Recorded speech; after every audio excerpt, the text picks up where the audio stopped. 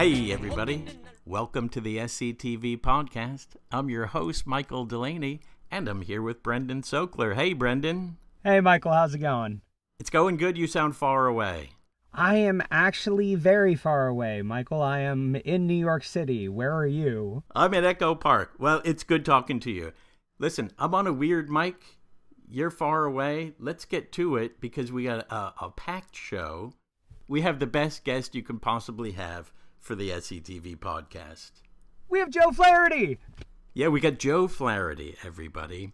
Of course, listeners, you know that Joe Flaherty was a cast member and writer for SCTV for all 6 seasons. In fact, he's the only cast member that was a full-time actor-writer for the entire run of SCTV.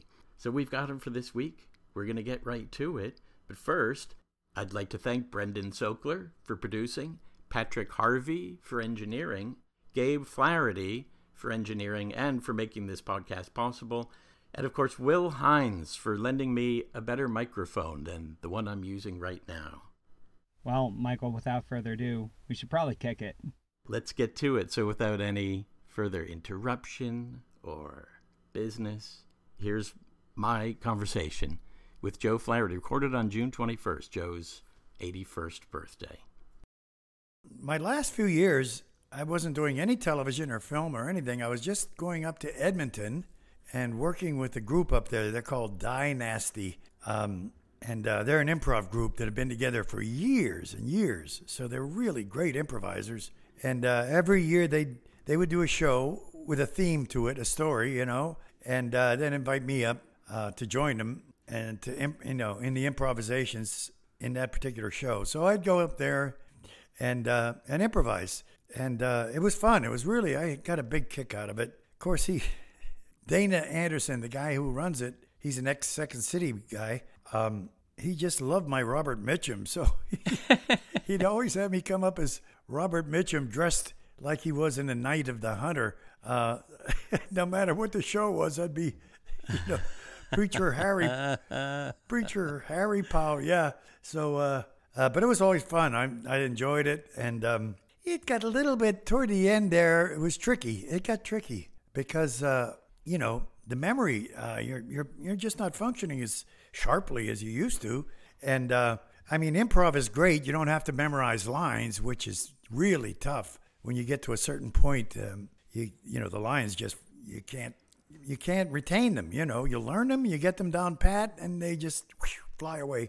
But improvising is good because you didn't have any lines to remember, but you did have names to remember, like character names. Like if that's hard enough. Yeah, Dana was playing a guy, say, called Jonah or something like that. I'd say, well, listen, let me tell you something. And then I'd pause. Oh, geez, what's his name? What's this guy's name? Doesn't quite work as well. I hate that. Oh, I know. In life is bad enough, but when you're on stage. Whenever I'm whispering to someone on stage, I'm probably asking them what my name is. Mm-hmm. I saw Dana Anderson way back in the, I want to say late 80s in Toronto, Second City, and he was such a standout. I thought he was just tremendous. Oh, yeah, he's good. Yes. And you remember, I don't know if he did a sketch with Mike Myers. He was in the same company as Mike Myers, and they did the sketch with the 2 German guys, Dieter and somebody, and then that must have become Sprockets. Yes, and then when he left on Saturday Night Live, he just took that character and ran with it. Well, I also saw Myers doing the Wayne character at Second City, Toronto, but I also saw that on tour down in South Florida. The Chicago company did it on tour before the whole Wayne's World thing. So that sketch made the rounds before he got a movie out of it. Yeah. Okay. Right. Oh, boy, what a great cast that was in Toronto back then. I haven't been since, but I don't even know if they're still going now. That's a good question. Last I heard, on that Second City site, there's a site on there for the Second City stage in Toronto, the Toronto site. They're wondering, too, if they're ever going to open that theater up. And right now, I don't think it's open. Well, I think it'd be a pity and a crying shame if there were not a Toronto Second City. Hey, Joe, what kind of improvisation were you exposed to pre-Second City? Pre-Second City? Yes. If any. Oh yeah, I was exposed to I studied acting in New York. I went to New York, and I wanted to basically learn the method, the Stanislavski method. Yes, I studied method myself. Did you? Okay, so they would have us improvise occasionally, not too often, but we would have to improvise. But that was dramatic improvisation. It's if you don't leave that woman alone, I'm gonna, that kind of stuff. Dramatic. And then when I went back to Pittsburgh, I went to the Point Park Pittsburgh Playhouse University, and I took up acting there, and that was theatrical acting, really based in theater. Pretty much the old time theater deal, and they were concerned more with voice and movement and stuff like that. But they would have us improvise occasionally. But once again, not comedy. It was drama. And then from that theater experience I had going to at Point Park University, we had a group in at the time working at the Playhouse from Goodman Theater in Chicago, and one of the guys was Mike Miller. And when I left after a year, I said, well, I'm getting too old now to be still going to college. I should be making a career of myself. And I wrote him a letter, not expecting anything. And I said, Mike, what's going on? Do you think, can you find a job for me anywhere, an acting job? And he wrote back and said, yeah, Joe, I'm with this group here in Chicago called Second City. I'm directing the show, and I don't need an actor, but, I do need a stage manager and a lighting man. Do you know anything about lights? And, of course, all actors do the same. It's like, can you ride a horse? I said, yeah, I know about lights. I did nothing about lighting. So I went into, he said, okay, come on in. And I went into Chicago, and I was the stage manager, lighting man. And my main responsibility was taking the lights out. Well, you'd run the lights during the show, all the light cues and everything. But during the improvisations, you had to watch those closely because it was up to the lighting man to end the improvs. Whenever it looked like it came to an ending, you'd take the lights out. So I'd have to watch those improvs carefully, and I'd watch what all those guys were doing. And the guy I replaced, it was apparently... He was a real druggie. He was into all kinds of drugs, and he'd be up there running the lights on LSD and I don't know what other drugs, but he'd let scenes go on way too long, Nothing's boring when you're on LSD. Yeah.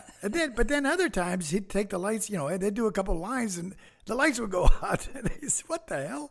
So anyway, Bill Noble, I think was his name. Anyway, so I had to do that.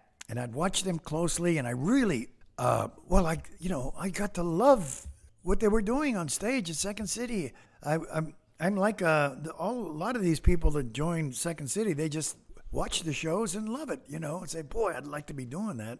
And fortunately, after about 6 months, Bernie Solins, the producer, shipped that entire company out to New York and decided to start a new company. And I got into that just by luck, by my good fortune and Garrett Graham's bad fortune.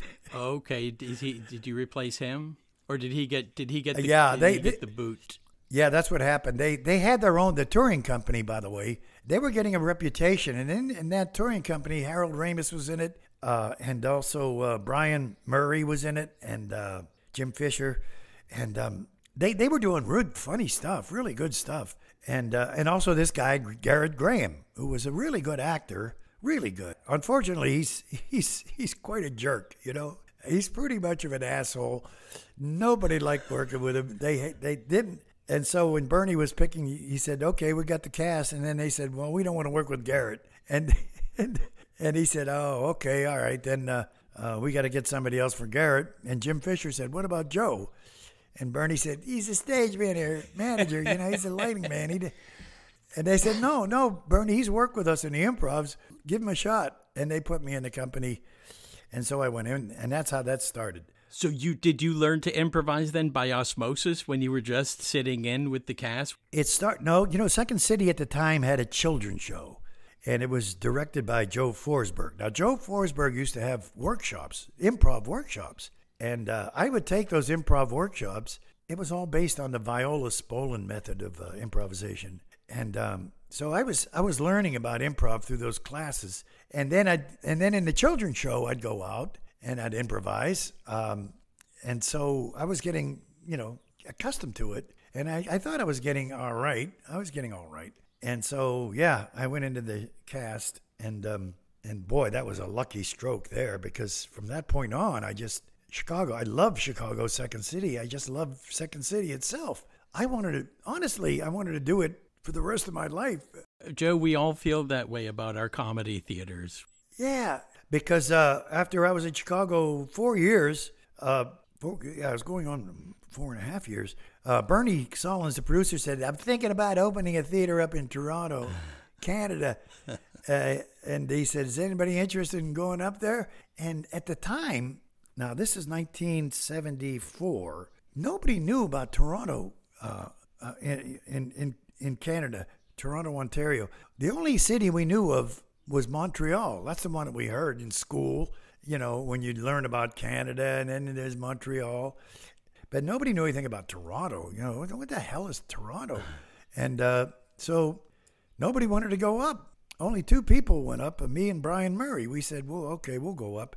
And we went up with Del Close, who was directing the show at that time, and Bernie Solins. 4 of us went up there and held auditions to see if we could get a theater going in Toronto. Well, Joe, now that you bring up Del Close, he famously was involved in the sort of the big sort of meeting / conversation about the genesis of SCTV and what to actually do. But I was wondering what your relationship and involvement with Del was before that. That if you had worked with him, in particular, if you'd worked with him on the Harold. We worked. Bernie.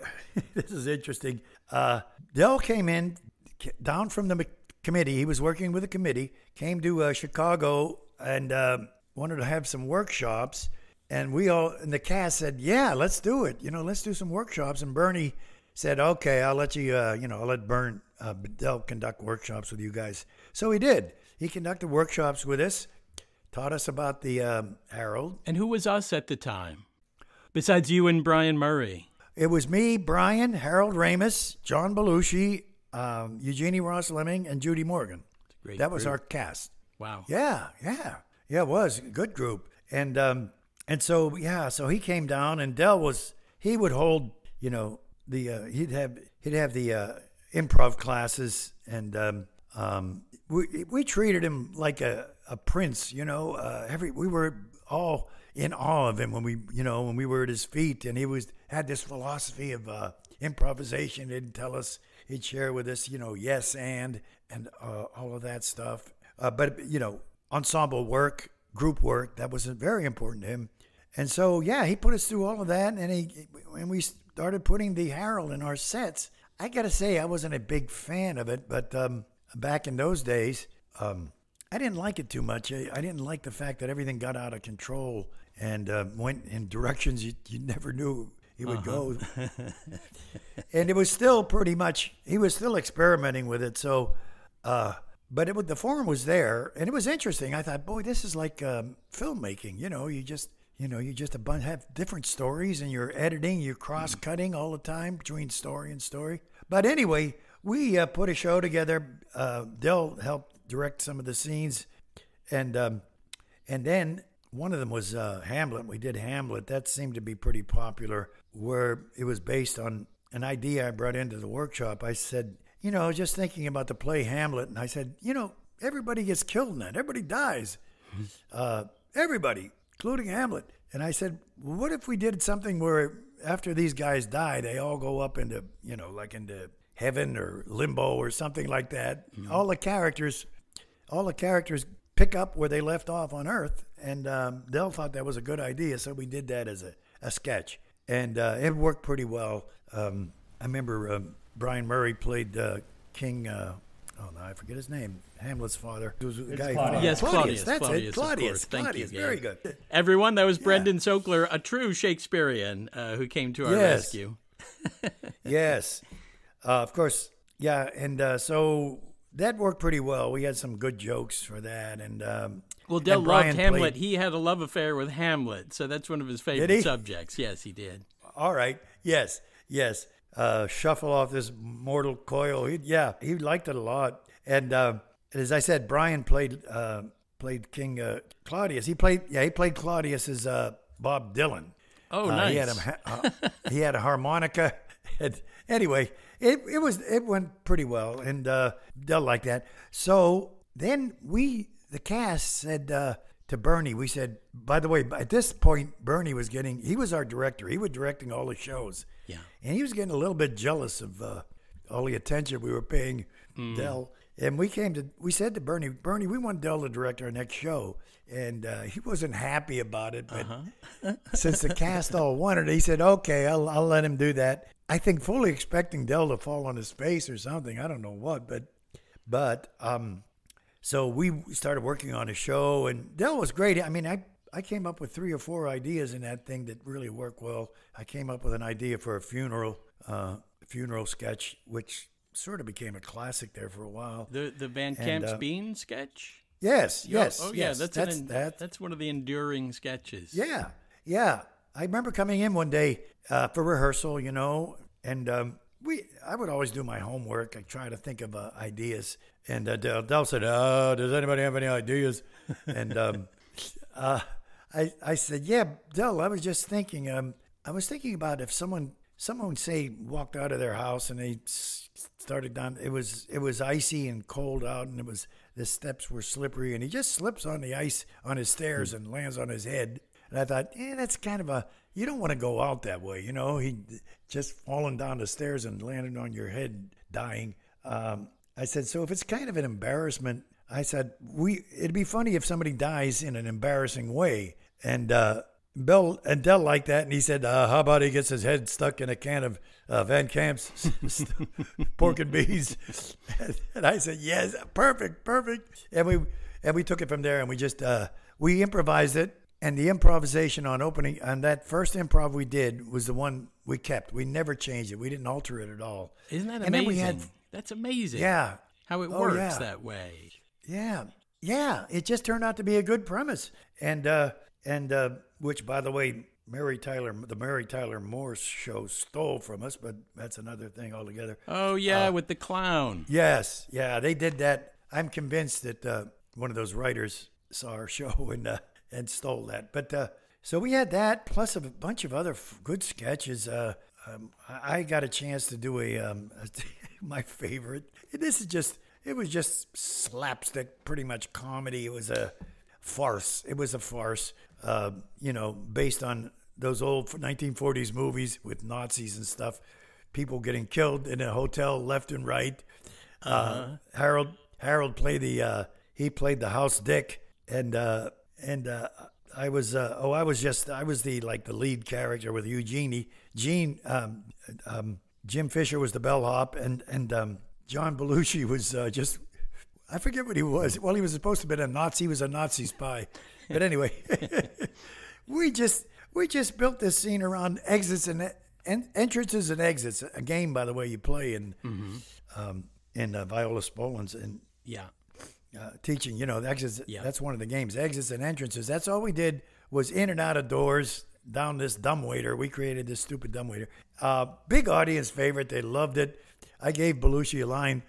I said, John, when you come in next time, Harold was playing the house dick, and just say when you enter, just say, I saw a dick hanging out in the hallway. Anyway, big laughs, and so it was fun. I liked working with Belushi at that point. I loved working with Harold. It was great.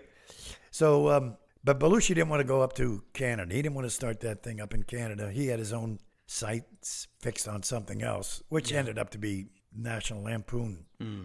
And so we went up to Canada, me, Del, Bernie, and Brian. And Joyce Sloan also helped get the thing together. Didn't you do National Lampoon also?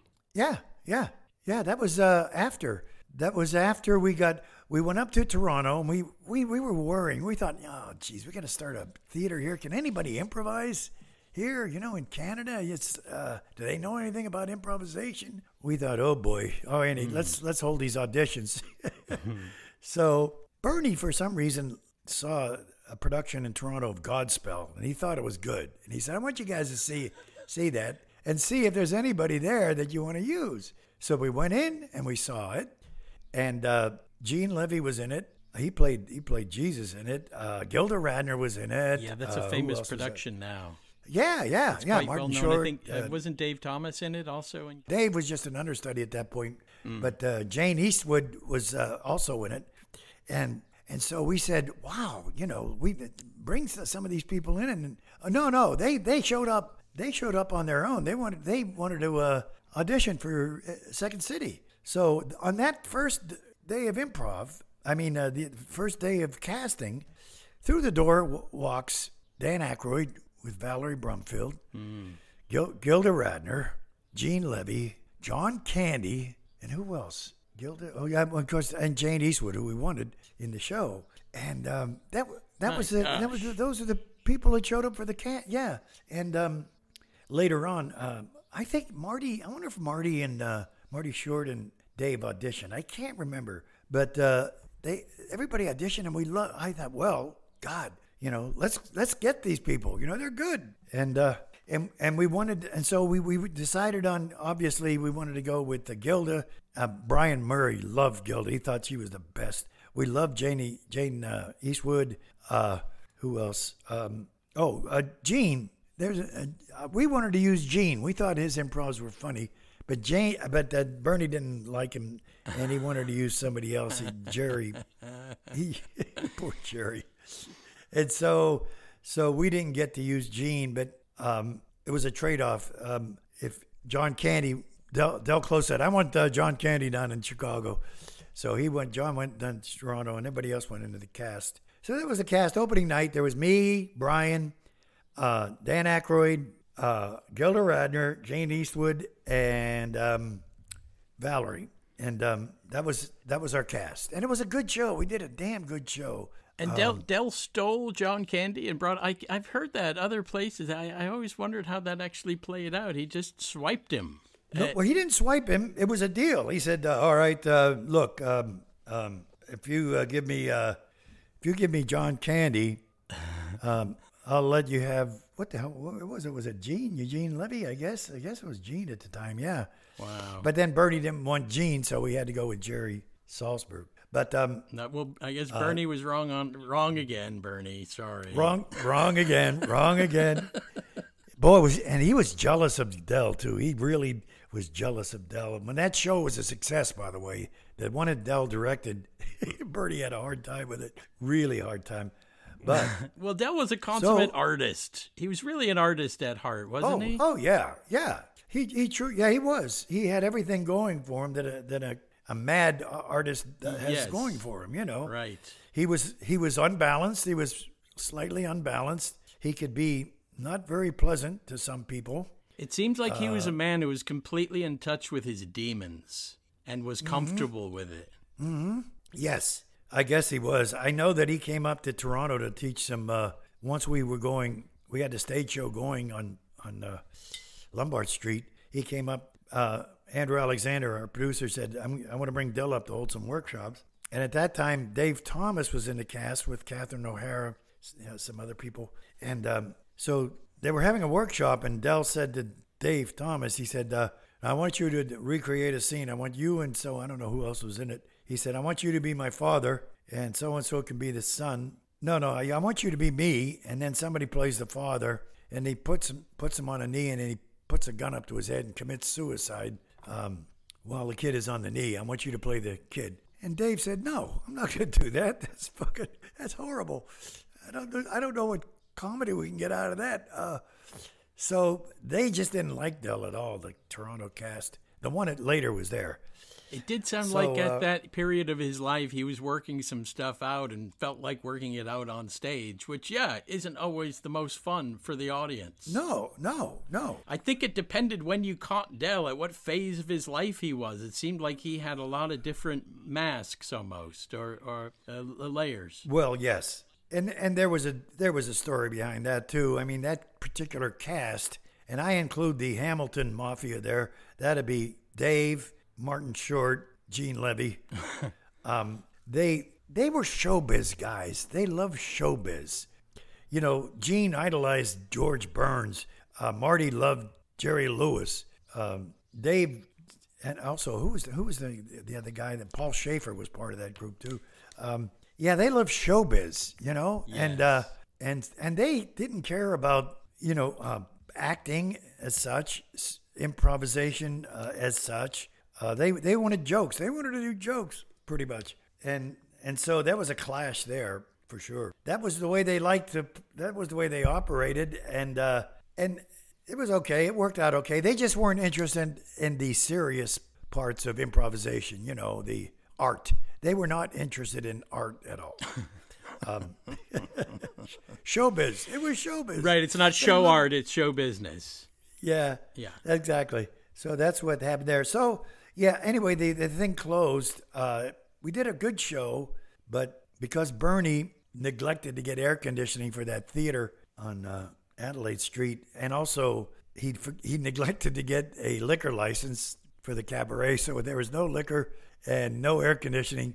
That show just tanked, and that Christmas it closed. And it, at that point, Second City was dead in Toronto.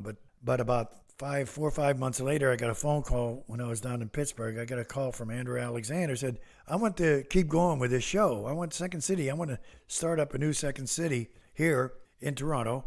And he says, I also got some people lined up. I got Gene Levy, John Candy, and Gilda Radner interested. They said they'd do it if you would do it and direct it. All right. And I said, oh, yes.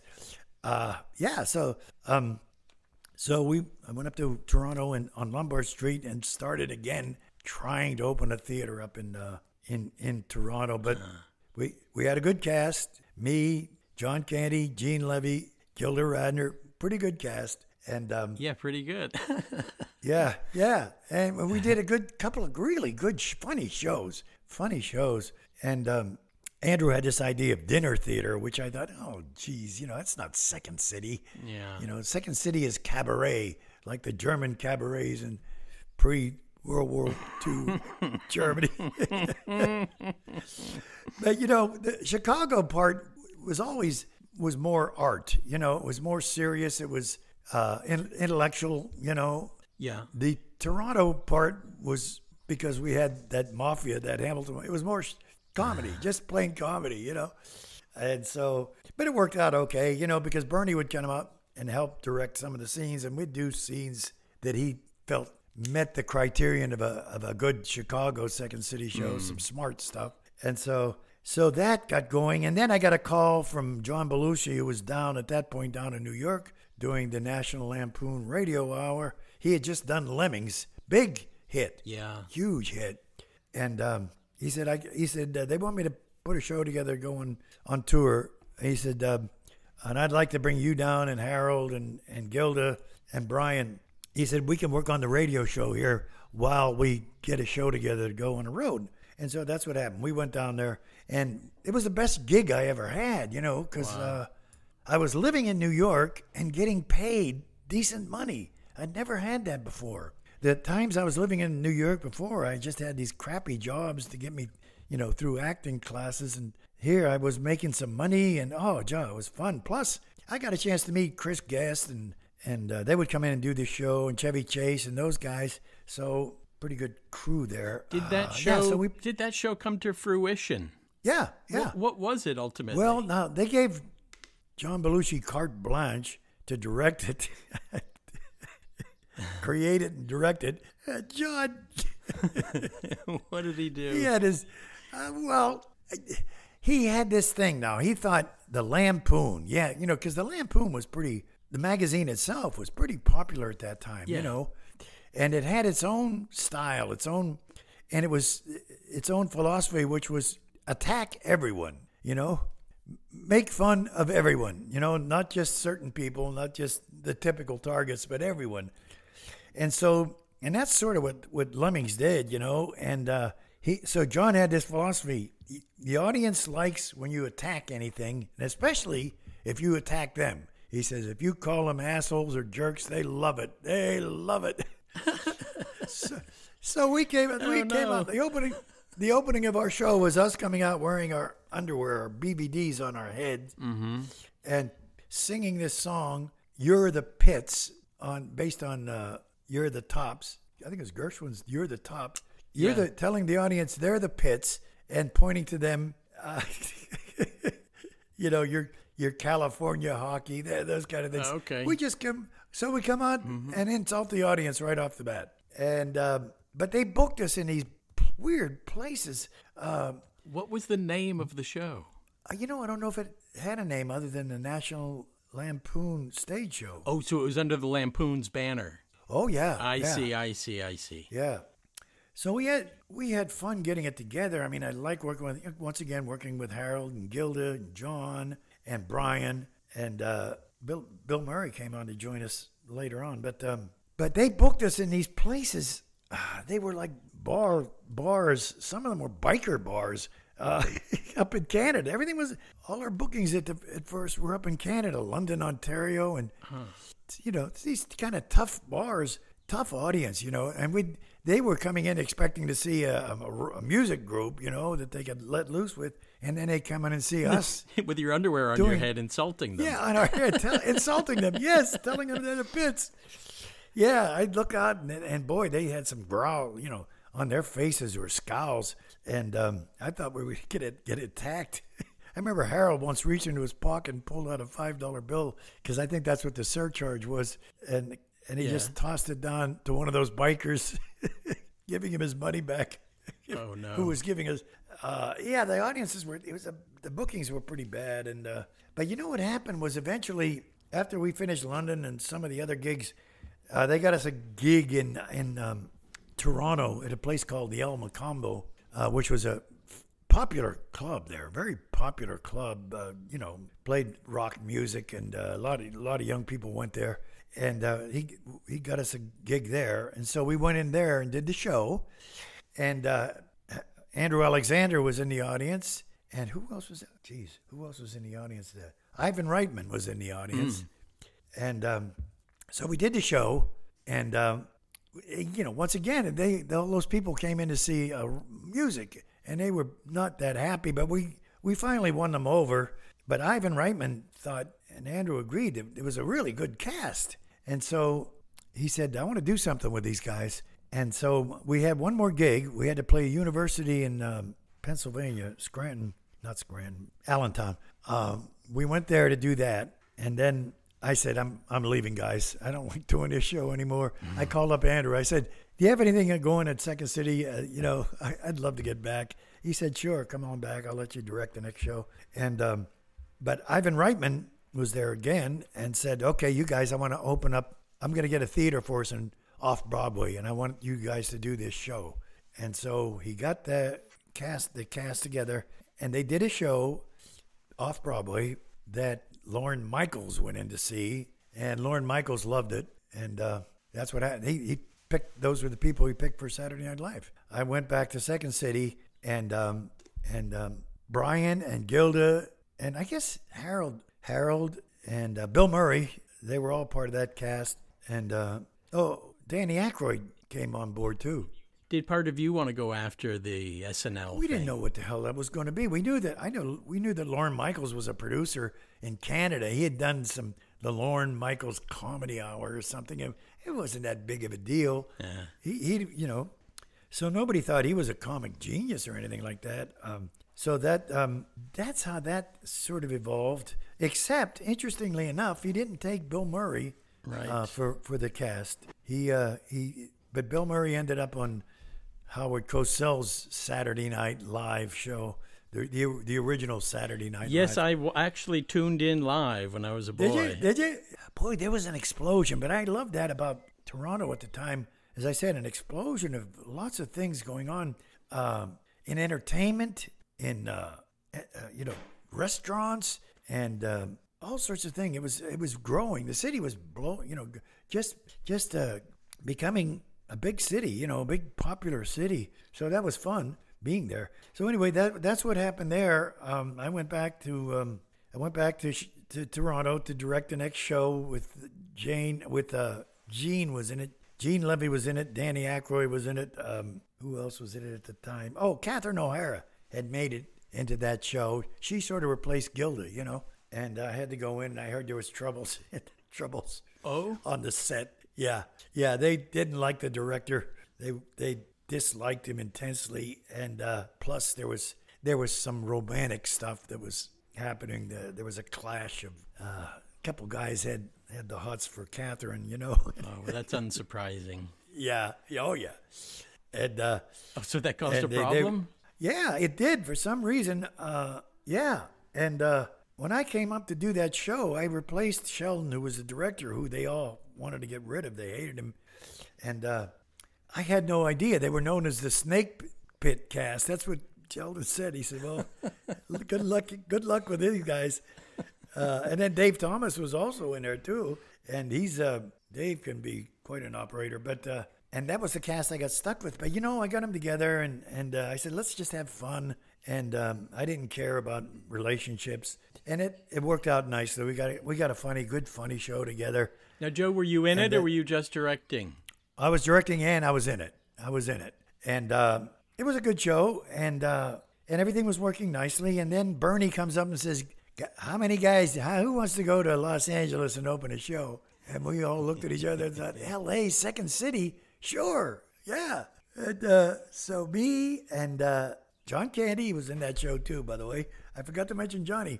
John was in it, and me, John, Eugene, and who else? I guess it was just me, John, Eugene. So we went to, we all said, Los Angeles, we're opening up a show in L.A., you know, Hollywood. And when we got there, we found out that the show, he booked us a place in Pasadena, outside of L.A., in a shopping center, in a shopping mall. There we were at a shopping mall in Pasadena, you know, oh boy. So, but while we were there, we got a call from, well, we knew John was going to come down. We knew John was going to be in the show. We got a call, and Dan Aykroyd said, I want to come down and join the show if you guys don't mind. And we said, sure. And so he drove down with John. They both drove down in record time. They got down to the theater. It's in Pasadena. That sounds like Dan Aykroyd, yes. Oh, yeah. He, you know, and by the way, they broke all sorts of speed records and laws getting down. And they get there, and Daddy comes in for first day of rehearsal. So we're talking about scenes and stuff, and somebody comes in and says, oh, Dan, you have a phone call. Okay. So he goes out, comes back after a little while.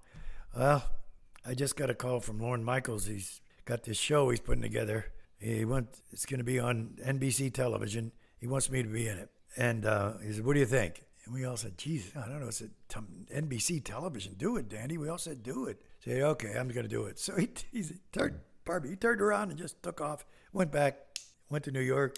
Gone. And and so that show began while we were doing that cheap show in Pasadena. It was just, oh boy. Did you have a feeling at the time that you had been put out to pasture, Second City style? Sort of, yeah. Yeah, they, I mean, the small audiences, nobody in Pasadena heard of Second City. They didn't care. Yeah, and so it just petered out. It petered out in the end of the year in 75. So there I was without work again, and so 76 comes along, and Andrew says, you want to direct a show here in Toronto? And I said, sure. 76, back to Toronto. So I went back to Toronto, directing the Second City show. And that's when Bernie said, Andrew said, we have a meeting coming up, Bernie and I, and we want to do a television show. Because this Saturday Night Live thing is, they're using all of Second City's talent to put their shows together. Yeah. He said, we want to do our own show. And we have an offer from Global Television, Global TV in Ontario, only in Ontario. They want to do a half-hour show with Second City. And so we had a meeting on that. And at that meeting, I was there with Jerry Appleton from Global and also Andrew Alexander, Bernie Solins. And they said, well, Joe, who do you want in the cast? And so I said, well, I'd like to have Gene Levy in the cast. He's strong, good performer, good writer. I want to have Catherine. She's great. I love her on stage. I want to have John Candy. I love him.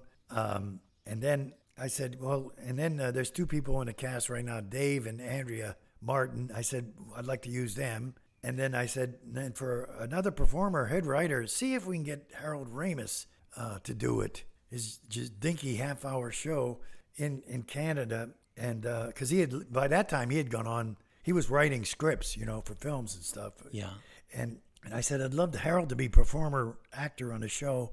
And to my surprise, they called up Harold and he said, sure, I'll do it. So Harold came up as head writer and performer, and that was our cast. How important did the addition of Harold Ramis end up being? Immensely important from the standpoint of writing. Harold never considered himself at that point a actor, but he did choose to be in the cast too. And so he was in the cast, and well, he always smiled when he was on camera. Yeah. Regardless of the situation. Yeah, you got that. You got that. That's right. He had that Jerry Seinfeld thing.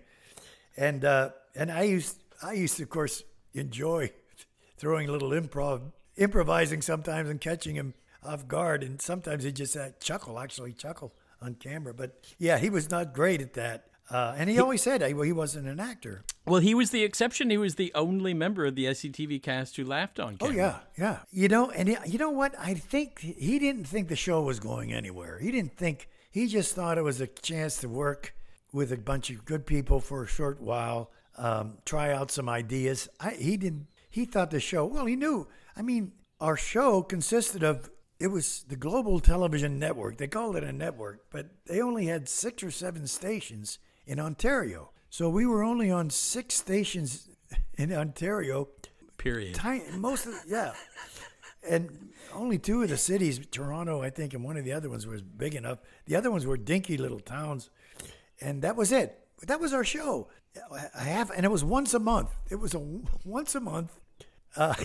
Once a month? What the heck? Once a month, our show was on, and originally. And then after we did a couple, the global people said, you know what, I think we'll put this show on weekly. But it was only a small audience that was watching us. And Harold was just doing it for fun and to work with us. But he had other things in mind. He wanted to write a movie at that point. Would that become Animal House? Yeah, it would. It would definitely become Animal House, yes. So can I ask, at that time, we brought up the Harold before, which is kind of an improvisational form where stories kind of there's a few different stories happening at the same time and they begin to intertwine. Mm-hmm. I noticed that phenomenon happened in the SCTV episodes, particularly the very first 3.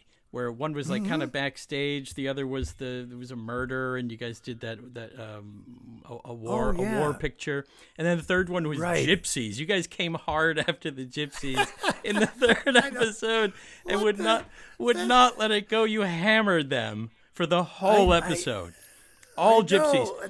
Now, it felt like that thing of. If you want to talk about gypsies, we can, but it felt like that thing of really going for the theme. Was something that was hit hard at the beginning, but maybe then was not hit so hard as it went on. Right, exactly. Yeah, we had to have a program. Everybody knows how we started the show. We had that meeting, and yeah, that's a famous one. And I said, you know what, guys, I want to do television parodies. I said it's the most fun when we're on stage. Whenever we do a TV parody, a TV commercial or something, the audience picks up on it right away. They love them. And I said, so let's do television. We'll be on television. Let's do television parodies. Okay. And then Del said, at that brainstorming session, Del said, well, what about if we're a television station, our own television station, and we're putting out product, And okay, great. And then Sheldon Patinkin said, why don't we start it with a programming day, 24 hours. We'll start with Sunrise Semester and end up with Words to Live By or whatever, the sermonette. Right, sermonettes. So that's how we started it. And we were just, groping around in the dark. we had the first show, by the way, was about an hour long. We had shot an hour's worth of material. We had 5 or 6 sketches, plus this big wraparound story with John Candy as Johnny LaRue, who was losing his grip because he felt he was being replaced by the big wheels at SCTV. So we had a backstory with him, and that's what we did. And he was backstage and having his problems. We did dramatic scenes with John. No, not dramatic, but John getting worried about getting fired. And then Harold and I sort of thought we could go Python-esque a little bit and break that, fourth wall by by actually interfering with a performance. We'd have John doing a sketch, and then we'd have us. No, we'd have somebody else doing a sketch, and we'd have John break into the sketch. Then John breaks through, yes. Yeah, yeah. We would do that. And so we did that. We considered that a little Python-esque for that show. And some, and then we had, I think we kept this. So Harold and I came up with this idea of the life of Betty Freud. Yes. Sigmund Freud. You tagged it as Girls of Vienna. That's right. the Girls of Vienna. Like episode whatever. Betty Freud. Yeah. Betty Freud, who was basically Betty Ford, that the president's daughter, vice president's wife. But anyway. Okay. But I love that idea, of Betty. We'll do Sigmund Freud from the angle of his wife, which wasn't Betty, by the way.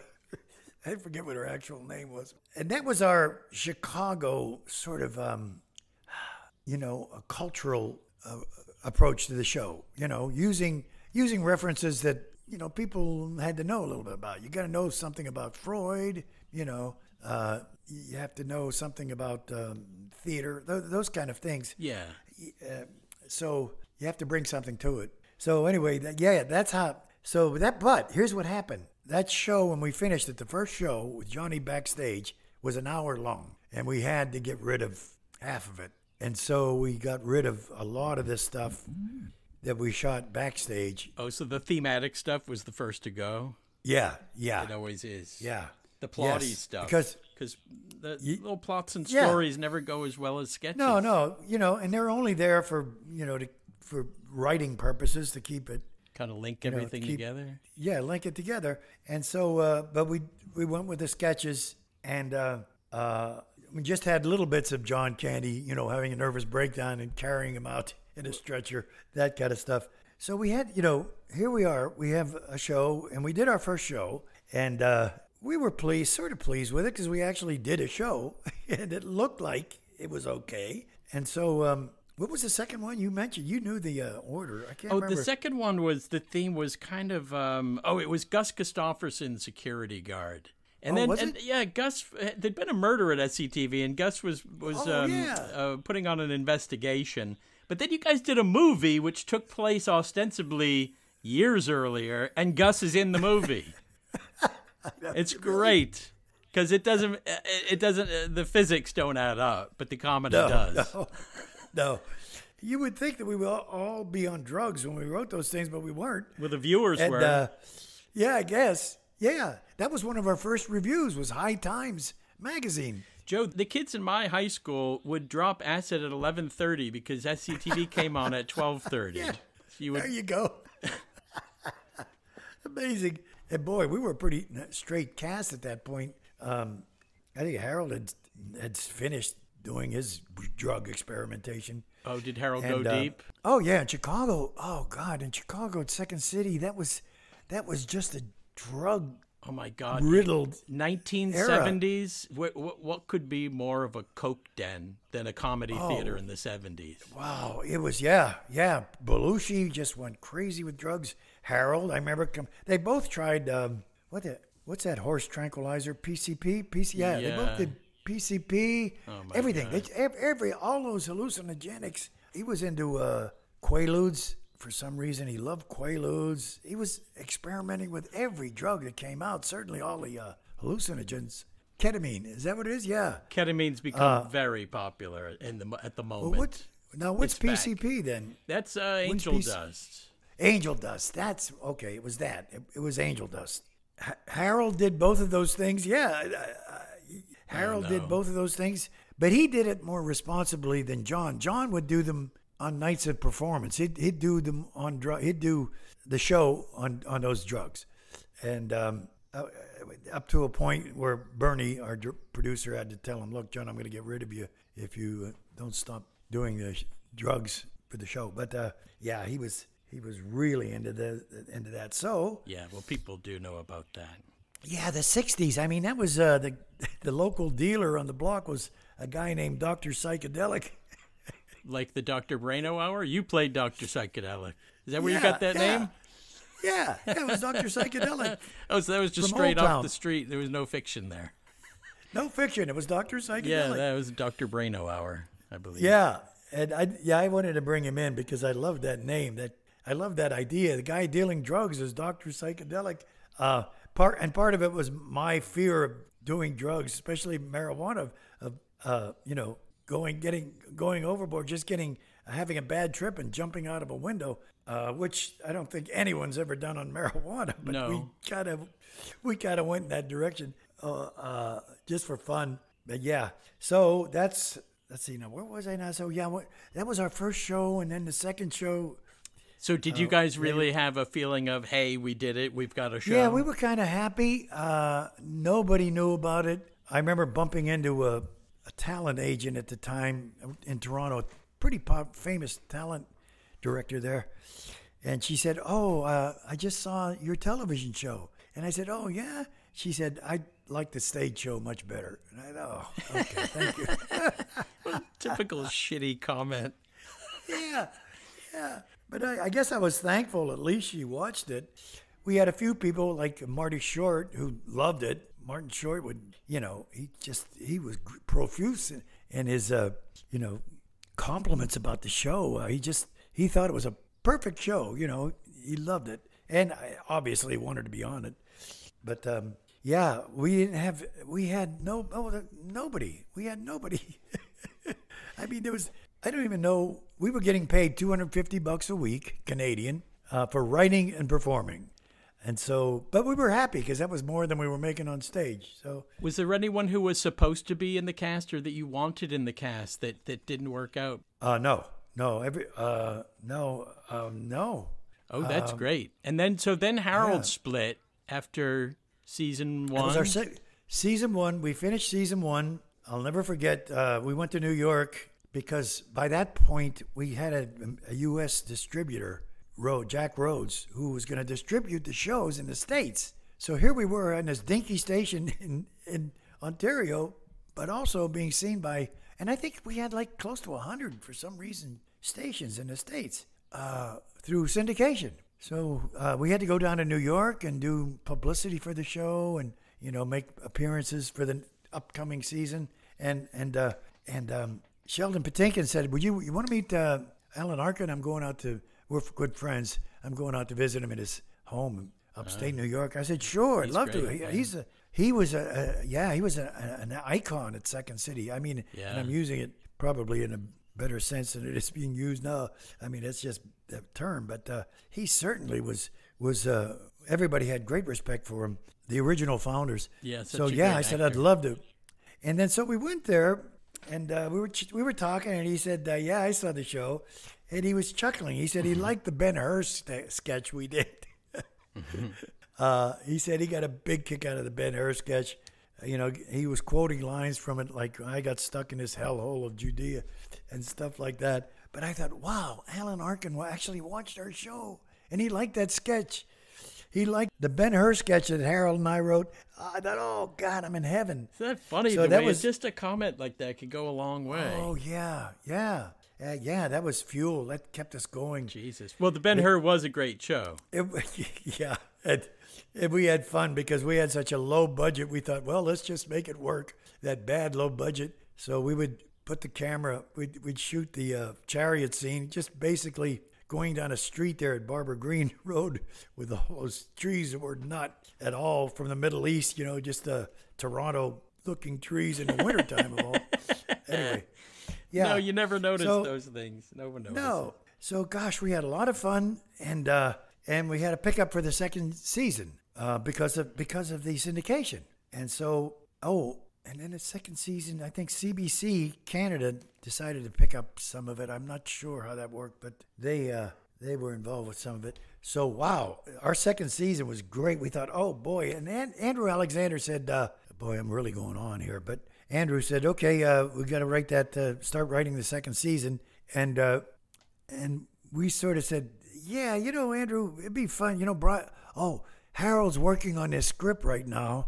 And that's what it was, yeah. He doesn't want to come up to Toronto and work on it. And Andrew said, well, I'll send you guys down to L.A. And We said, okay, great. We'll write our show in L.A. So for our second season, we went down to L.A. and Andrew got us this place, nice place in where the heck was it? A nice section of L.A. Near Beverly Hills. What the heck? Can't remember. Anyway. Well, I've always taken the fact that you guys went to Harold as a symbol of how important he was to the show. He must have been, if the whole troupe's going to go down to L.A. to be with him instead of getting one guy to come up and be with you.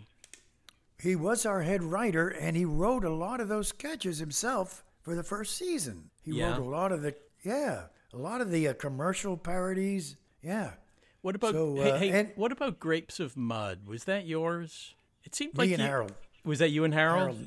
Yeah, that was Harold and I. Yes. Did you write that together? Yeah. And once again, that was the Chicago Second City thing of doing something with a little bit of intelligence, knowledge. You need some knowledge of John Steinbeck and Grapes of Wrath and the movie.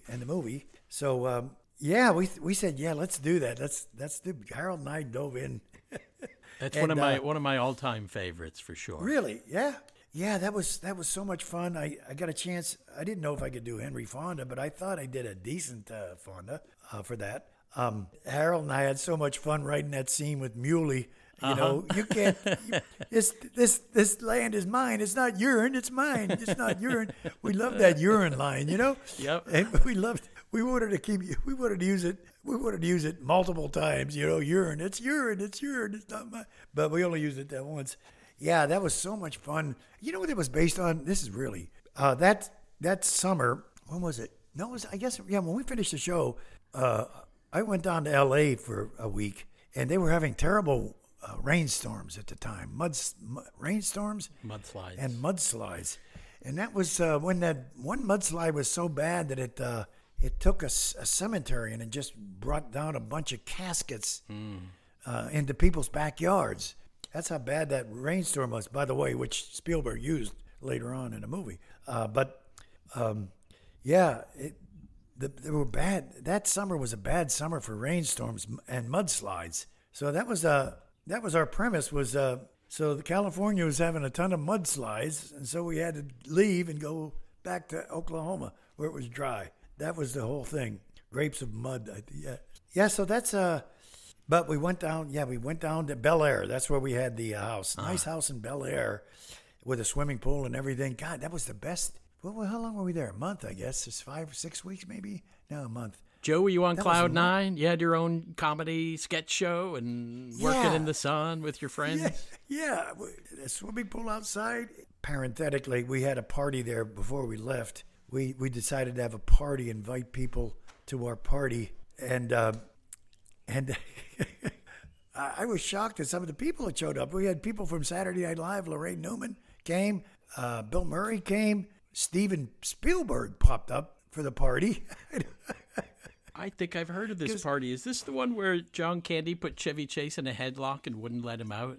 That's the one. That's the party. Yep, that's the party. Yeah. Apparently that party became well known throughout Los Angeles.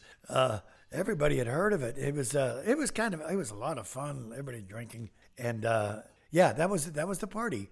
That I found out like years later. I talked to somebody would say, "Did you guys had that party in Bel Air?" Yeah, it was us. Oh, and Spielberg was a big SCTV fan, wasn't he? Yeah. Just after the first season, he was a big SCTV fan. Well, he put you guys, a bunch of you, in 1941. You played the MC. Yes. I think he even said, Spielberg said, "I'm going to put you in this movie I'm doing." And Dave Thomas was pissed off because why because Spielberg didn't pick him for anything in that movie. That's true. But Spielberg said that. Well, I'd like to have used that Dave Thomas, but tell that little guy maybe I'll find something for him. And when I told that to Dave, he said very sarcastically, "Tell that little guy." Right? And from that point on, Dave did not like Steven Spielberg. Oh my God! But I'm not going to get into that. Oh, wow. Yeah. So that was Harold working on a script at the time called Animal House and working with us. at that place. And we came up with some good stuff. I mean, that's where Dave came up with Bob Hope, his first Bob Hope impression. Yeah. We came up with some good, funny stuff for that. And so, yeah, that was the beginning of our second season, and that was fun. But Harold only did a few shows in his second season because he wanted to be in L.A. Remember, that's when we had Mo Green kidnapped. Yes, of course. He was kidnapped in the first or second episode. Which ended up being the birth of Guy Caballero, as we know. Very good. Very good. Yes. Oh, you're on top of it, Michael. Yeah, exactly. Yeah. That's how Guy Caballero came. Although I must say, Joe, in the very first episode, you played a guy who was the station manager. He was wearing a white leisure suit, a la Guy. He didn't have the wheelchair, but it looked to me, in retrospect, like that was somehow a proto Guy Caballero, even though he wouldn't come back proper until that first episode of season 2. Oh, yeah. You could be right. You could be right. I can't recall, but that's right. I mean, it was it was an ill-defined character, but the suit was there and the job was there. You guys just didn't pursue that aspect, that backstage aspect, until later down the road. Yeah, you're right. All of that came off of Mo Green and being fired. We had to fire Mo Green, and so I called him up. It was my voice, and I was improvising, and Harold said, "Who is this?" And I said, I had to come up with a name, and I said, this is Guy Caballero, which is a play on the old gay Caballero. Nobody knows the gay Caballeros anymore. But no, that's true. They don't. No. They don't. Well, it goes way back to the 20s and 30s. It was just a song about a happy Caballero. Uh-huh. And then later on, there was that, it had a double meaning. But anyway, I said, this is Guy Caballero. And Harold breaks up. You can see him breaking up. He's on the phone with me. And then so I thought, well, I got the voice. Now I got to come up with the character. And then I thought, well, I want to be a hard-hitting character. And what I thought of was Lionel, once again, talk about, just choices that are just arcane. I said, I want to do Lionel Barrymore from Key Largo. Right. He plays this hard-hitting character in a wheelchair and a white suit and a Panama hat. And he just goes around, he's giving everybody hell. So that's who it was based on loosely at the beginning. But of course, Guy took on a true personality of his own eventually. Yeah, and I changed. I didn't want to. It was just not want to be in the makeup chair anymore. I wanted to make Guy younger. I didn't want to do Lionel Barrymore anymore because it took too much makeup. So the longer any sketch player goes with a character, the more they simplify the makeup so it's not a pain in the ass. Very good. Very good. You got that exactly. Holy moly, this man knows SCTV. Oh, my God, I really do. I thought we did some good stuff in the second season, and then the show ended. We finished our shows, and then... How sad were you guys when the show was over? Because it really ended. I mean, you guys went on with your lives, didn't you? That's what happened. We had a meeting with Andrew Alexander, and he said, well, just got word from Jack Rhodes, the distributor, can't pick it up anymore, so we don't have the show. It was in 1979. That would have been our third season, and we didn't have a show. And I was really depressed about it because I loved Second City and I loved SCTV. Put a lot into it. Some of the other people didn't seem to faze them that much, like Gene and who else? I know that Gene went on and got another show. He was on a TV show. You razzed Gene about that on the DVDs, about him having one foot out the door. And he said he did not. He said he didn't, and you said he did. He did. He had two different shows he was playing around with. I'd like to go into one of them very quickly. One was called Stay Tuned, and it was a show the CBC was going to do that was going to be in response to Saturday Night Live, only better. As the director, Nigel, said, Nigel Naper. Only better. Yeah. It was going to be totally Canadian. And here was the format. It was an hour-and-a-half show. It was going to be on Saturday nights, just like Saturday Night Live, after the hockey game. So you had a built-in huge audience, supposedly, with the hockey game, and then the show. And they said, oh, by the way, the show's an hour and a half, but depending on how many fights they have during the hockey game. Right. Yeah. And I remember one night tuning into it. The hockey game was over. A lot of fights. They come on and do this Saturday Night Live opening big musical number. They do one sketch, and then they come back out again and say, "Thank you, ladies and gentlemen. Thank you. Good night." And it was just a cheap ripoff of Saturday Night Live.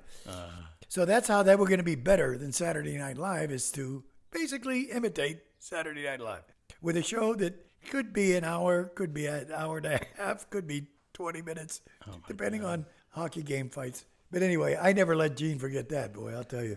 Well, you guys managed to squeeze out from Cleveland, though, in the interim. Did that feel like you were getting something going again?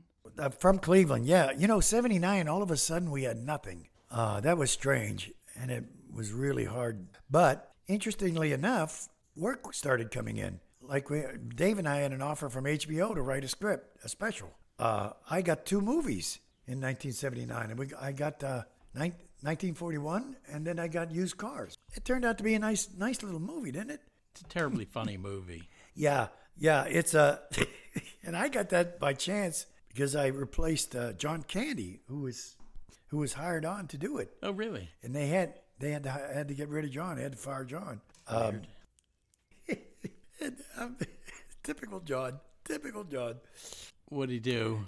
Well, when they're making the film, everybody sort of knew John was funny and his reputation from those SCTV shows. So he had a little bit of clout there. And they were doing a scene where they had to break into a car dealership and steal some stuff. And and then John said, and they were talking about having disguises, and John said, "I know what we can do." He said, "Why don't we get," I don't know if you remember these things or not. Back then, they were kind of stupidly popular. They were glasses, horn-rimmed glasses like this.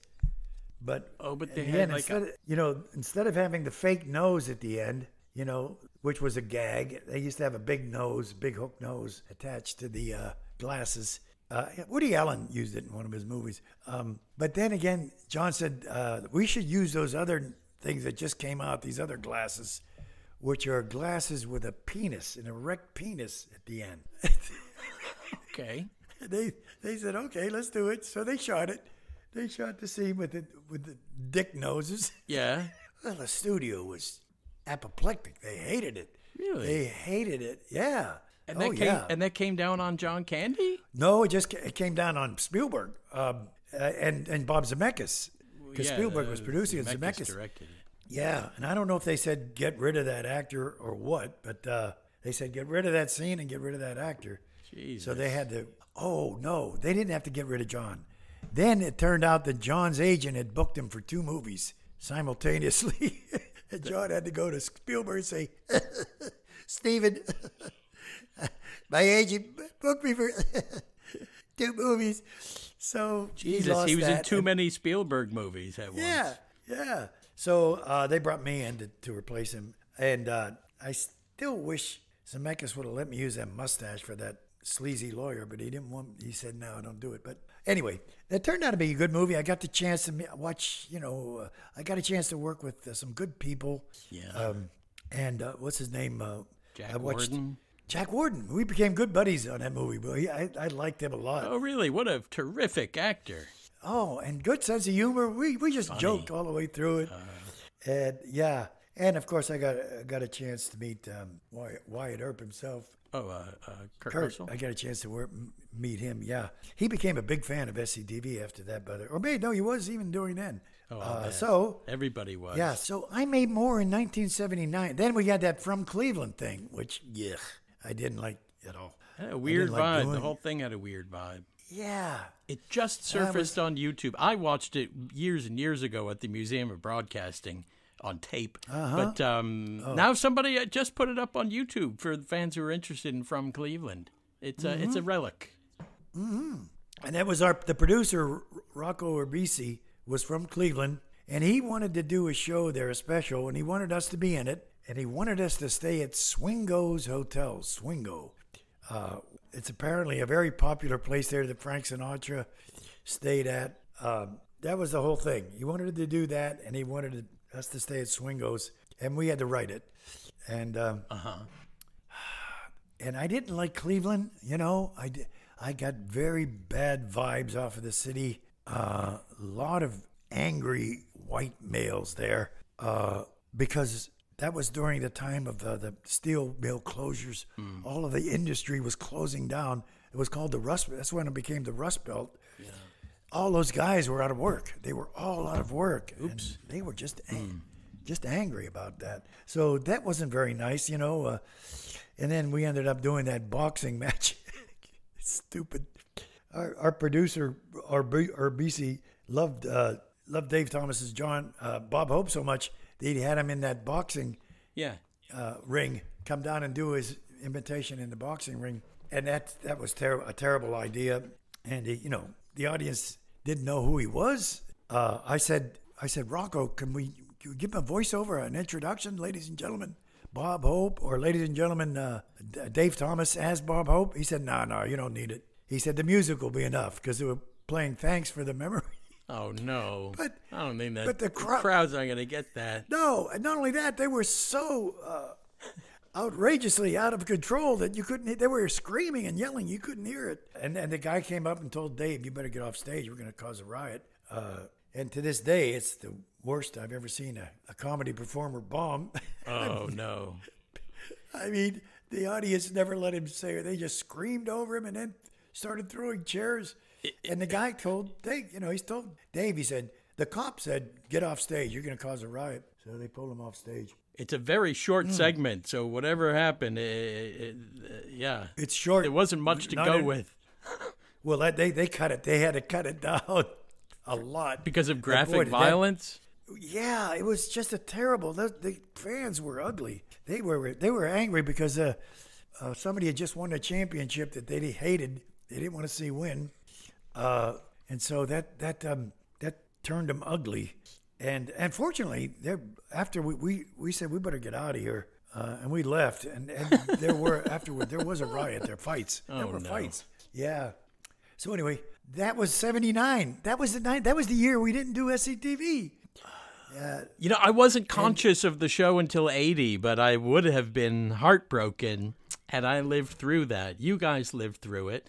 So then famously, Dr. Allard saved the show, right? Very good, very good. Once again, yep. Boy, you're like Brian Linehan. Boy, you've done your homework. I am. I'm the Brian Linehan of SCTV.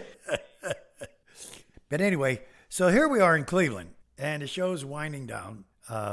Shooting the production is winding down. Andrew Alexander drops by. He flies in. He says, guys, I have a proposition for you. He said, how would you guys like to do SCTV again? And everybody said, yeah, of course. He said, all right. Now here's the deal. Because we don't have, we're not on syndication. We don't have any money. He said, we have a backer in Edmonton, Canada, Dr. Allard, who will finance our show, deficit finance our show. All he asks is that we shoot it in Edmonton. And he said, yeah, we have any takers? Anybody want to do it? No one wanted to do it except me and Dave Thomas. Once again, Gene out the door, Catherine out the door, John Candy out the door. Bailing out.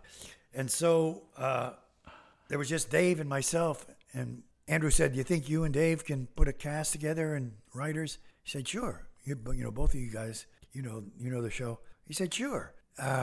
He said, I'll fly you up to Edmonton and show you the studios and everything. And he flew us up to Edmonton. We met the people. They nice group, great group. Small, tiny studios, much smaller than Global. But they were all sort of interested in having us come up there. And they were getting David Steinberg, the stand-up comic, was just getting ready to leave because they pulled the plug on his show.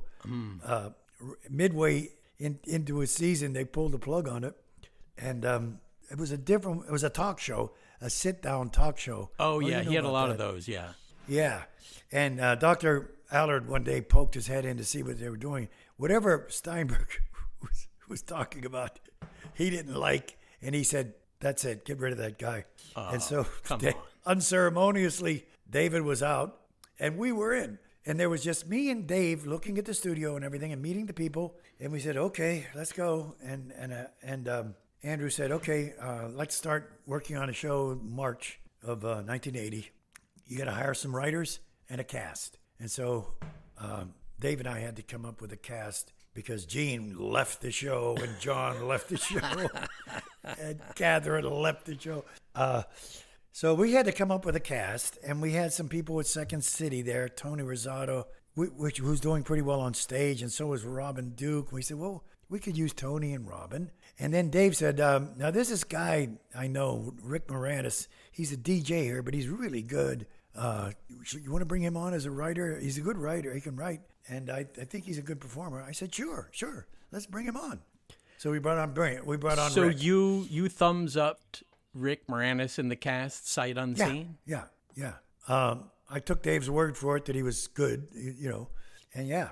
And I had seen, of course, I had worked with, I knew those, Tony and Robin. I'd worked with them and when they were in like the touring company and stuff like that. So I knew about them. And so we said, okay, that's what we're going to go with. Tony, Robin, Rick, me, and you. And that'll be our cast. 5. Did Andrea weigh in? Did she want out the way Catherine did? No, Andrea went out the door. She didn't want to go either. She didn't want to join us. No, we had to go without Andrea too. She backstabbed us. Well, I'm kidding, of course. Yes. Well, it worked out in the end. She bailed out. I heard Eugene Levy saying maybe he wasn't that optimistic about it coming together, but then he said he saw. I don't know if you guys shot something and he saw it or if he saw the facilities, but he said he saw what it looked like and said, "This is good. I've got to get back." Yeah. It probably he saw one of the shows, I guess. So he wasn't in the first throw of the third season? No. I didn't know that. No, he just did the last 3 or 4 shows. But the first show was the telethon thing. The Lee Iacocca's rock concert was the first one. Gene was in that. Yeah, well, Oh, you shot him out of sequence. Yeah, you shoot him out of a sequence. I mean, the ones he shoot last could be in the first show by the time they start airing, yeah. Especially with SCTV, you guys seem to be all over the place on your timeline. Wow. But we got up there, we had our writing offices in Toronto, and there would be me and Dave and Rick, and we needed some other writers too. And this is interesting. Harold Ramis said he couldn't do it. He said, but why don't you try Joe's brother, Paul Flaherty, and this Dick Blasucci? He said, I saw a script they wrote. It's pretty funny. And so I knew Dick from Chicago. He was in a touring company. I directed him. Obviously, I knew Paul. So I said, okay. And they sent the script up. Dave said, let's take a look at the script. And we looked at it, and it's a funny script. And Dave said, well, you want to bring him in? I said, yeah, let's bring him in. Dick and Paul. So we brought them in. And that was our writing offices. It was just me and Dave, Rick, Paul, and Dick. That was mostly our writing offices. They're in Toronto. So Brian Murray wrote for the second season? Because his name's in the credits for a little bit of this stuff. Yes. Yeah, Brian joined. Yes, he joined us. When we were in Bel Air, he came by and wrote some sketches with us. I see. And Dave Thomas always loves to thank him for helping him develop the Bob Hope character, the Bob Hope Desert Classic. And so he wrote some sketches for that, yeah. I get it. But now we're in season 3. So now you're bringing on Paul Flaherty, Dick Blasucci. And didn't Mike Short come on that year? Did Mike come on that year? I don't think he did. I think he came on. That's a good question. I thought he came on the first year on NBC, but I thought I remembered him seeing season 3, but you'd know better, of course. But he obviously he was on board by season 4, which was the big one. Yeah. How much? He may have. I feel like he did. I feel like he did. Just from don't credits. Remember him. I don't remember him being in that writing room, but it could have been. Oh, he could. Of course, he could have came out to Edmonton and wrote. Yes. All right. So by season 3, Joe, did you guys process change much? Doing the show, production in the show? No. Especially just from writing to shooting? No. Same thing. Come up with a concept, write it out, shoot it. Same thing. And thank goodness Rick was not only just a great performer, but a good writer too. And that really helped. I feel like Rick's voice was one of the big factors in the show being reignited in season 3, because you guys did rediscover the show. Looked different, it felt different, and it just had a kind of different tone. And Rick's voice is really strong, clear. Yeah. Didn't realize that until we shot. But the tiny, I love that little tiny studio there at ITV in Edmonton with its little cafeteria. The little studio, there was only one studio, and it's a small studio, and then there was another tinier one right next to it. And that's where we shot all of our stuff. It was amazing. Except you guys had some really great shows that season. My Factory Myself was a killer, and you were you were particular. You were the standout in that one. The guy kept crying all the time. That's right. And yes. What else? Midnight Express Special was also a standout. That was good. That was, and they did a good job on that. And that was Paul and Dick and Gene mostly. Yeah. Yeah, on that one. Yeah. And what a great season. Yes. Weird. Weird. And of course, CBC said they'd pick our show up, but we had to do some Canadian content, and that was the beginning of Bob and Doug. Well documented. And halfway through the season, we found out that Canada fell in love with Bob and Doug, that they were using, we found out that in Parliament, they were using the term hoser. Just shut up, you hoser. And, that's stupid. I know. Well, who would have thought those two hosers would break up the show? Oh, wow. Yeah. They just, they caught on. So in Canada, it became pretty popular. And ultimately, it was in the States, too. So people liked Bob and Doug. And unfortunately.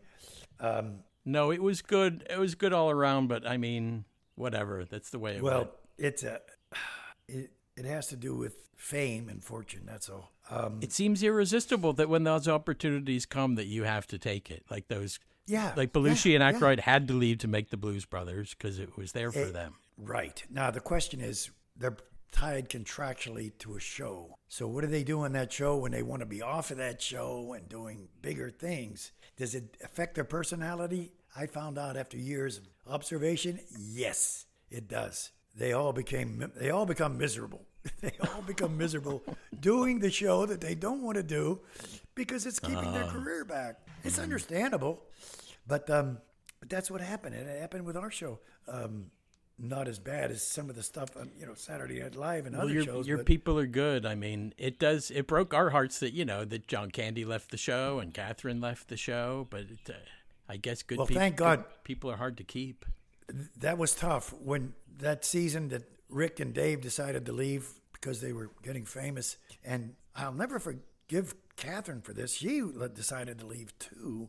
And I thought, oh man, that's a death blow. Those three people. And we had to do another season. And fortunately, Marty came aboard. And I think at that point, I feel like he did a similar thing that Rick Moranis did, which was kind of inject the show with a sort of a new angle. Yes. And so... And Martin Short is different. He's different than the most of you guys. Oh, definitely. Different sensibilities, different sense of humor. Fun to work with. Paul and Dick love writing with him. But, so we had to get together. We had our cast. Thank God John stuck around one more season. But we were able to put together some pretty good shows with those three missing. One of my favorite shows was the CBC parody show we did. That was one of the great episodes, Canadians, for sure. Yeah. Absolutely. Oh, you guys had so many good shows that season. Yeah. There was only 12 of them. Yeah, and we ended up nominated for more Emmys than we did the year before. Yeah, you guys had like 5 out of 6 the nominations. Yeah. And one we had all the categories, but we did that, and then some other stuff that I really liked in that season. We did it with that. We're missing Dave and Rick and Catherine. I'm amazed that we got through it, but Gene came through. Catherine seemed to have a revolving door policy at the show. Tell me about it. Yes, she would show up here and there, and you'd hear her voice off camera once in a while. Yeah, I should say, you want to use me in this show? Can I write something for it? Of course, Catherine, yes. And, of course, one time she wrote a whole sketch for Jewel Hallmeyer. Yes, on the Christmas show. Yeah, and I thought, what the hell? Why is Jewel? Why does Jewel have such a big part on that show? I wouldn't mind having that part. But it's a good sketch, though. It's funny. Oh, it was, and he was great. He was great in it. Yes, he was. The remarkable Joel Hallmeyer, so likable. He was likable on screen. What a great personality. Such a good move, you guys putting the crew on camera. Thank you. I loved doing that. It was one of my favorite things from season 1. I loved getting the crew involved, pulling them in when they weren't expecting it. Paul Rock was on in season 1 a bit, and then but then more and more, and we get because then it's just good for the fans. We get to know Bev and Jewel, Bev, and Jules, and Judy, and all the stars. We made it through that season. We did some good shows. Oh my God, season 5, and then season 6. People have the temerity to talk shit about season 6, which is I thought was just as good as anything that you guys did. Thank you. You're in the minority, I'll tell you that. I know, but there's so much because I have patience, Joe. Because that's what those scenes in season 6 took. Gene Levy's 7-minute piece. He did that. Max Lansky, the rich guy you're on. It's just Gene for like, and then he took a break, comes back, does another 7 minutes. I know. I love it. I love all of it. But I got to tell you, you're in the minority. Trust me, you're in the minority. What were you guys thinking at the time? You know, we were experimenting with testing the audience's patience. See, we really were. I don't know why. We would try to go as long as we could, setting up a joke. That doesn't even count Six Gun Justice, which were like half-hour episodes.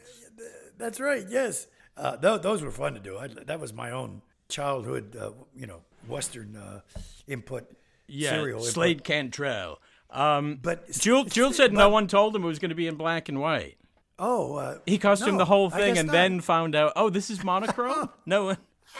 That's true. We neglected to tell him. They were black and white, all of those movies. So but we just didn't tell him yet. No, he should have figured, listen, but there it is. Yeah, I'm telling you, it was difficult because John had left the show, and so there was just Andrea, Gene, myself, and Marty. Who else? Well, you brought in John Hemphill and Mary Charlotte Wilcox. Yeah. Oh, right. Mary and she Charlotte was and John. so good. I mean, obviously Hemphill's great, but she was also really, really good. I love Mary Charlotte. Love her. Wait, no, Andrea was on the show too. Yeah. Sure. Yeah. No, you said Andrea. Oh, I did. Yeah. But we did things like Canadian practical gaffes and amusements, and we would really test, as I said, the patience of the audience, having Dougal Curry go up and ring the doorbell and then run down and hide. Yeah, I call that tantric comedy. So we were doing that, and we did that sketch with Catherine, which is funny, with Marty playing Wink Wolferlon. Oh, is that where it was mostly about locomotion? Just getting from one place to another? Yes. It was, we're going to go from one studio to the other, and Paula Dick said, let's just make it a long, boring... And then a climb, and then a little climb. Yeah. And once again... What was that based on? Pushing the audience. Pushing the audience.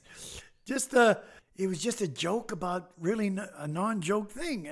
I don't know why we were into that, but but it was tough. That was the toughest season, or the only Gene, me, Marty, Andrea. That was it, right? Yeah, but by this time you had a whole nest of writers.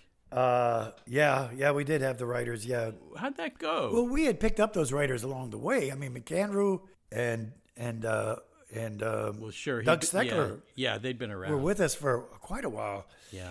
And Doug Steckler, he wrote all of the Melonville stuff, all of those Melonville Calendar. Melonville Calendar. What was the name of that stupid restaurant in Melonville? Oh, the Driftwood Inn. Driftwood Inn. He wrote all of those commercials. Yeah. That gives it the flavor. That gives it that nice melon. I'm getting signals from my producer. Mm-hmm. There is, Joe, this always happens. When I saw you on Couch Candy and when I've heard you on other podcasts, usually we spend so much time, meaning we interviewers, on like Second City stuff and all that by the time we get to SCTV, it's over. Yeah. Have you noticed that? I'm sorry. Yeah, too much backstory. I'm sorry. No, not at all. But maybe we could do a part 2. Yeah, I'd like that. We can pick up there. Because the show, I feel like I've only scratched the surface on all the stuff I'd like to talk about SCTV, but I'm equally obsessed with Second City, too. Well, we didn't get to talk about the Scorsese thing either, which I guess there's not really that much to say, but I did want to ask you about it a little bit. Which word is it's on the shelf? Yeah, word is it is. And I can't talk about it. I'm just too bitter. Oh, too bitter. It's not a legal thing. It's just a no, it's not a legal thing. With me, it's a bitter thing. But I mean, I just was so upset with how everything developed, and then didn't happen. So did he Let me just try tell and you, fail? Yeah. What can you say? I'll just try to compress this. I thought we could do it. I thought we could. We agree. He was such a huge SCTV fan. We could incorporate him in a good, funny way. There are many different ways we could have done it. Some of the cast for some reason, didn't want him involved. It was weird. How could he not be involved if it's his thing? Like, didn't want him on camera? Is it on camera presence? They had this attitude. What did he have to do with SCTV? Other than being one of our biggest fans ever. Wow. And we did like multiple parodies of his work on SCTV. Sure. Yeah, that was, I don't know why when Netflix just said, here's the show, and it's got to be Martin Scorsese and SCTV. We're not going to just buy a clip show. So there was some of the people, I can't understand why they balked at that.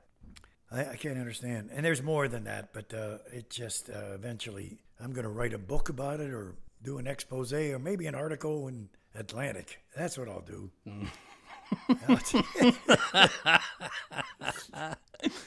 Oh, Lord. Hey, Joe, we got to wrap it up. On this show, I've carried on the tradition of blowing people up. And I was hoping perhaps you'd blow up. Well, I certainly wouldn't mind it, no. You're the creator of the blow up, of course. Big Jim McBob and Billy Saul hero. Yeah, that's right. I guess I am. Well, Harold Ramis is really the creator. Oh, the first creator. Is he the one who thought they all should blow up and then blow people up? No, he just came up with the very first farm film report. Got it. No, actually, the very first thing he did was the farm report. Yep. And then the farm film. Yes. Yeah. They did. The blow ups didn't come till much later. No, till later. Interesting evolution. It was our chance to take our dig at celebrities. Yeah. Why do a sketch about them when you can just blow them up? Yeah. So yeah, sure, Michael. If you want me to blow you up, that'd be great. We can go with the old sign off that Billy Saul and Big Jim did, and I think that'd be an honor to do that together with you. Well, I'm not asked to do Big Jim McBob very much, so it might be fun to kind of do him. Oh, I'd love it. This has really been a treat, Joe. A real rare treat. So for the SCTV podcast, this is Big Jim McBob. Michael Delaney saying, May the good Lord take a liking to you and blow you up real soon.